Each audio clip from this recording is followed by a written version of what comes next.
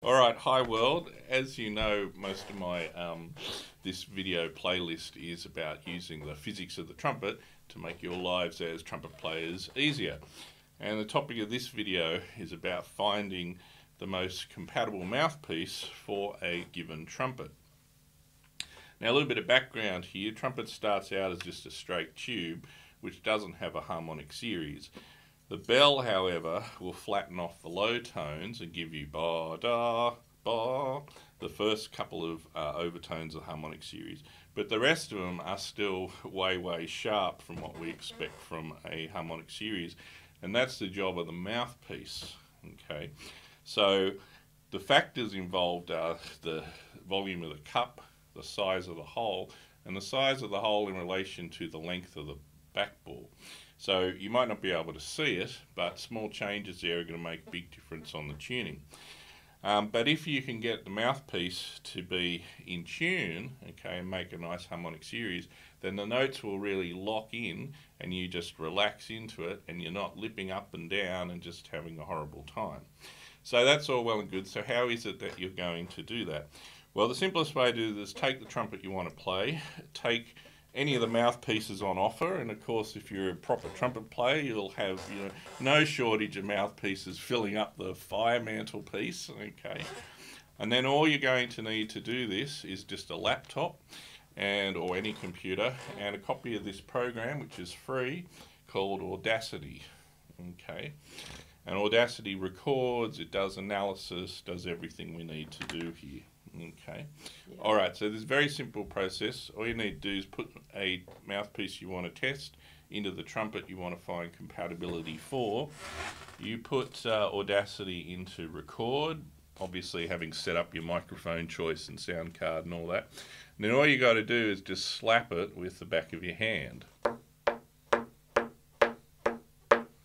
Okay, and then if you come over here and have a look at the sound file, you'll see this as a couple of big hits. So you select that and you go plot spectrum. And it'll bring up this window which will show you all the resonant frequencies. Now, one important thing is set the resolution as high as your computer can possibly do it for the most accuracy, because we're talking just a few hertz here out of thousands, okay? Okay, when you move the cursor over any of these peaks, you'll get the center frequency down here.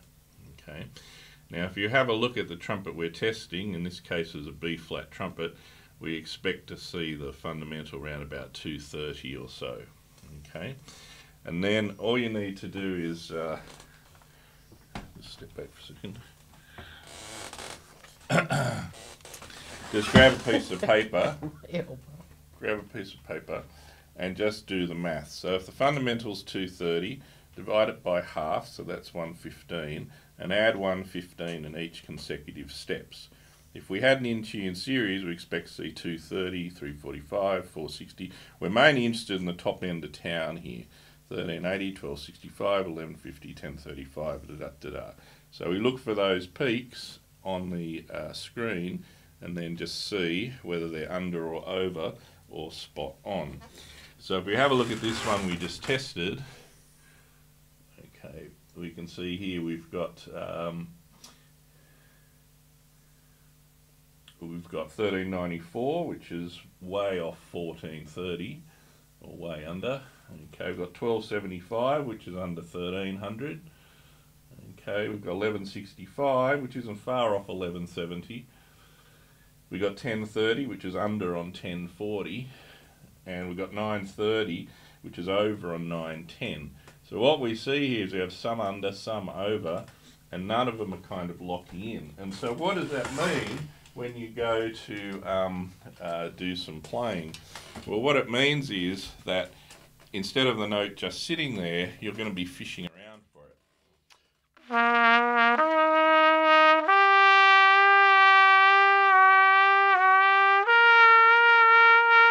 Which is what you don't want. What you want is the note to just lock in and sit there. Okay, so we go through and just test all the mouthpieces at random until you find one that is the best fit tuning wise. Now, I just did this recently for this little beast, which is a Spanish-made C trumpet. Out of all my mouthpiece collection, I found about half a dozen here that all pass the tuning test. And then once you've done that, you can then say, well, I prefer the sound of this, or it feels more comfortable for the rim, or whatever. But any of these, if we were to put into this, regardless of the tone, you'll find that the tuning just sits. In fact, it's quite hard to even wiggle it.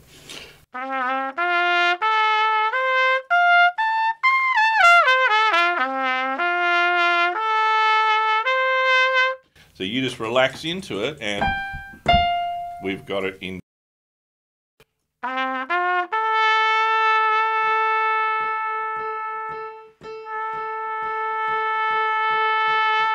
The other thing you'll notice, if the mouthpiece is matched to the horn, is as you crescendo, it's not going to go sharp or flat.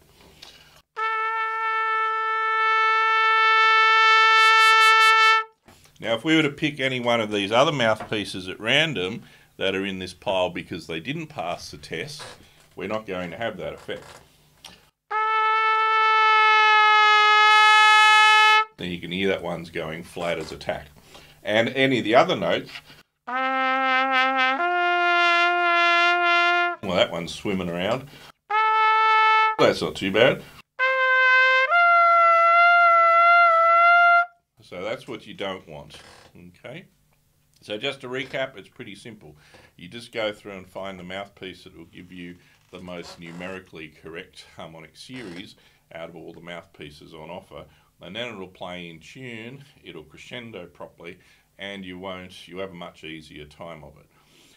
As to the choice of the rim and the tone colour, because as you'll see with some of these, okay, because there's several factors involved, it's not a simple relationship to say you need a deeper cup or a shallower cup. I mean, look at some of these. These are all radically different mouthpieces. This is a Parduba with 2 cups on it, okay? This is a modified Bach 7C that's had a different rim cut onto it. This is an asymmetric mouthpiece. So look at them, you couldn't say any of these, oh, that's going to work in my C trumpet really well. It doesn't work that way. But of these on offer, you might say, well, I like the feel of this, or I prefer the sound of this, okay? Because it can be in tune but still not be the tone you want. But let's just say, for example,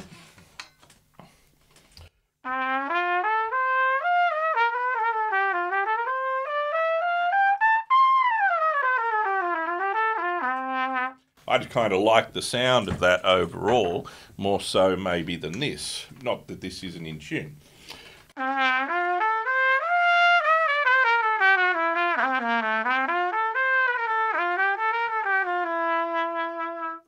You know, so you can make those choices. All right, hope that helps YouTube world. See ya.